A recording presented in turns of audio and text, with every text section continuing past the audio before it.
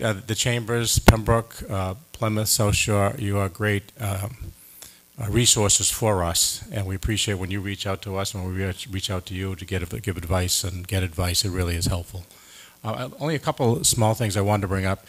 On the local level, I think it's next week, we're bringing up I call the pothole bill for funding. After the winter, we try to give money to cities and towns to help fix their roads. So I think we're bringing that up next week, so you should be seeing some funding coming in early April for that, for every city and town. Pothole bill. Let's. Josh's mind is going. Yeah, I know. Yeah, let's don't go there.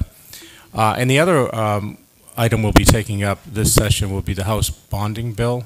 The governor has filed a bill to build 134 affordable, or I guess affordable, but more housing for the market, workforce housing. I know the South Shore Chamber has worked a great deal on this, and a lot of it is modeled against that.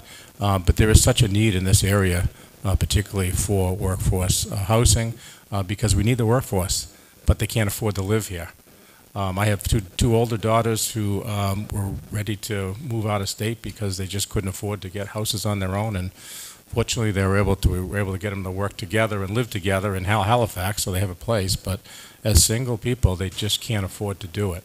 So I'm pleased that we're going to be taking this up this session and hopefully get it passed. So over the next 5 years, we'll be building some more housing. So.